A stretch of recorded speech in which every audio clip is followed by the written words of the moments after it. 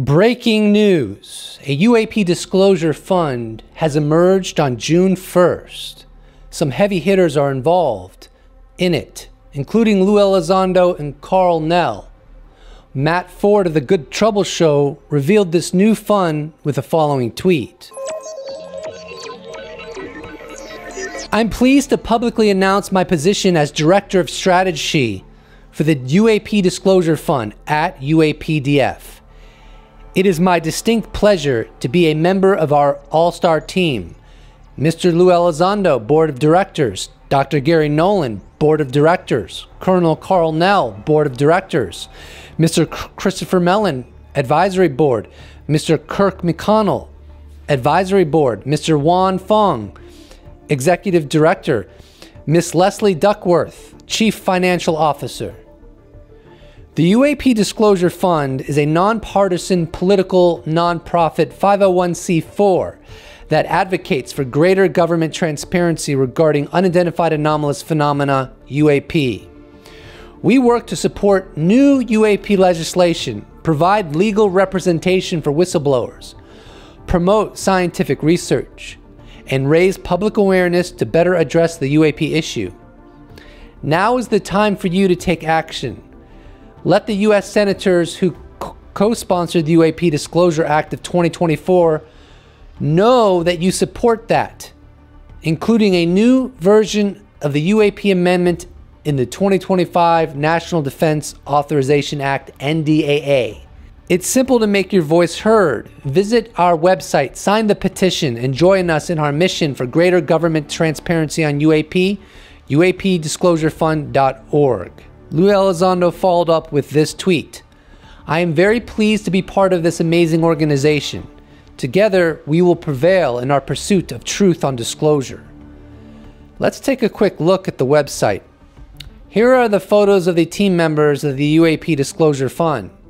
And if you're interested, you can sign the petition. I did. Beyond everything I covered, I really don't know what the impact the UAP Disclosure Fund will have. It, of course, remains to be seen. Nevertheless, considering the stakes and how hard it is to get UAP transparency, I think it is absolutely wonderful there is a way to donate money to support UAP legislation, provide legal representation for whistleblowers, promote scientific research, and raise public awareness to better understand the UAP issue. Some people may be squeamish about this, thinking it's some kind of money grab. I'm, however, thoroughly unconvinced of that proposition. I think this is a signal boost for a great cause, as Kelly Chase put it.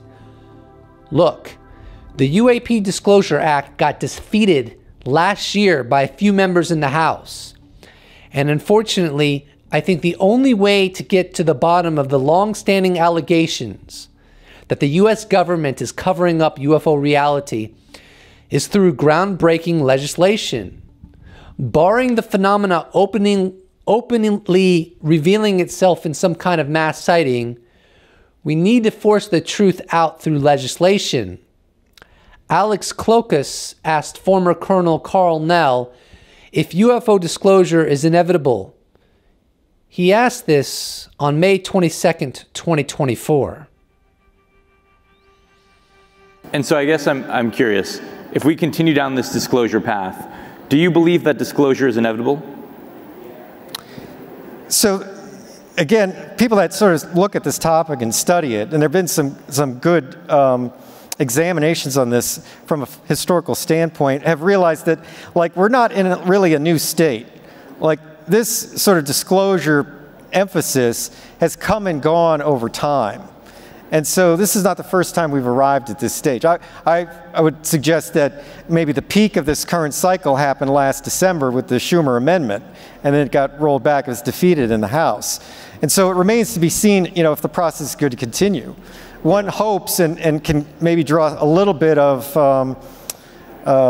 confidence that maybe this will come around is the colloquy that Senator Schumer and Senator Rounds had back in December. After their amendment got killed, they basically went on the Senate floor and articulated their rationale for the legislation And I think Senator Schumer, to quote him, almost said it was a travesty that this did not pass. So this is, you know, a bipartisan colloquy on a topic that I guess most people would probably consider fringe, and yet these two senators felt the need to do that and to double down on their desire to see this through. Yeah. So hopefully we'll see maybe a reintroduction of some version of that this summer, with the goal of maybe putting it into the NDAA by the end of the year. So I think the following clip is what former Colonel Karl Nell is referencing, where Senate Majority Leader Chuck Schumer talks about his great disappointment that the UAP Disclosure Act did not get passed. It is really an outrage the House didn't work with us on adopting our proposal for a review board, which of course by definition here is bipartisan in the Senate.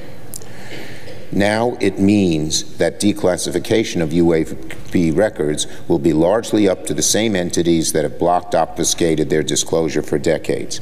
We will keep working. I want to assure the American people, Senator Rounds and I will keep working to change the status quo. Karl Nell said that hopefully there'll be a reintroduction of some version of the UAP Disclosure Act this summer, putting it into the NDA by the end of the year. Well, lo and behold, Congressman Robert Garcia dropped the following tweets on May 31st, 2024. I'm offering 3 UAP amendments for the National Defense Authorization Act. We must continue to responsibly push for safe reporting of UAPs and bring that transparency to the public. This is critical for our national security. My first amendment creates a UAP reporting mechanism for civilian pilots. My second amendment includes UAP disclosure provisions from last year that were blocked, including a UAP records review board. My final amendment ensures AARO has access to covert intel for investigations. Covert intel. For the proposed new language for the UAP Disclosure Act 2.0, shall we say, Tiny Klaus pointed out that it's wild that the following is the first qualification required by Congress for a presidentially appointed Senate-confirmed panel.